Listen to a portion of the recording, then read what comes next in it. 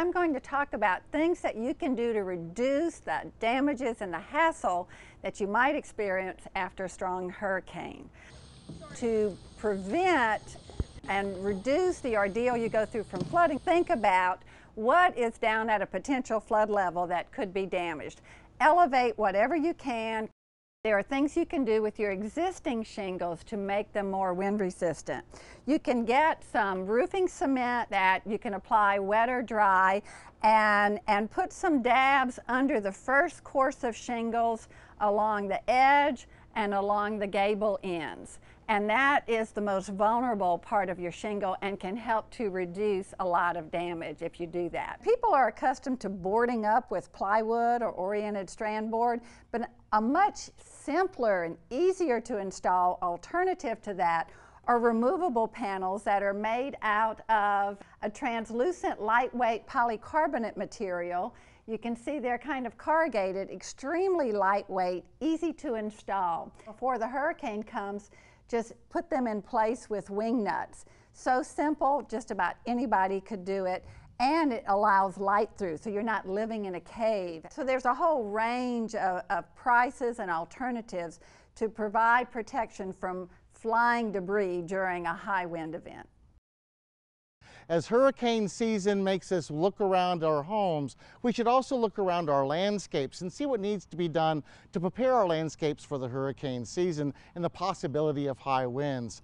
High on that list is checking out your trees, particularly mature shade trees in your landscape. Look for trees that have decay in their trunk or large dead areas, trees that are dead altogether, or trees that have big dead branches. All of this needs to be taken care of well before a hurricane threatens our area. What you want to do is contact licensed arborists to evaluate the tree and recommend some work to be done on it. Make sure you use licensed arborists licensed by the Louisiana Department of Agriculture and Forestry. You can find a list of licensed arborists by parish on their website. You also want to secure loose objects in your landscape. Things like potted plants, hanging baskets, bird feeders, wind chimes, children's furniture and play areas, and patio furniture as well, all should be put away and secured well before the hurricane hits. And finally, look in your garage. Look at your pesticides like insecticides, fungicides, and fuel like gasoline. All of that should be in a secure location and put up high enough to where it won't be hit by floodwaters. Look around your landscape now and take care of these things before a hurricane threatens. Now it's hurricane season. It is a good idea to stock up the non-perishable food items. If you have stock from last year or years ago, you may want to check and make sure they're not expired. Water is very important. Bottled water is the best option. Make sure you have 1 gallon water per person per day. To prepare for power outage, make sure you have plenty of ice. If the power goes out, you may want to keep the doors of your refrigerator and freezer closed as much as possible. Sometimes the power goes out for too long and the ice starts to melt. Remember, frozen food can be safely refrozen if they still have ice crystals on them, or if the temperature is below 40 degrees.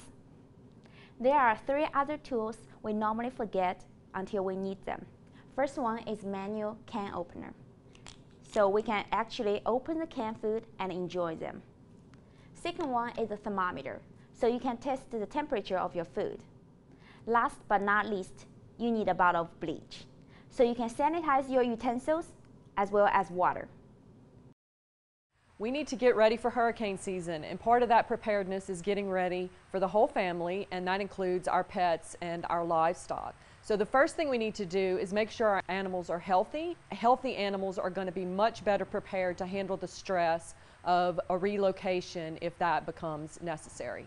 So it's very important that we identify our animals. If we have to get on the road and they happen to get away from us, we want to be able to find them. And so in pets, having them microchipped, having your horses microchipped, or having your livestock identified in some way is very important.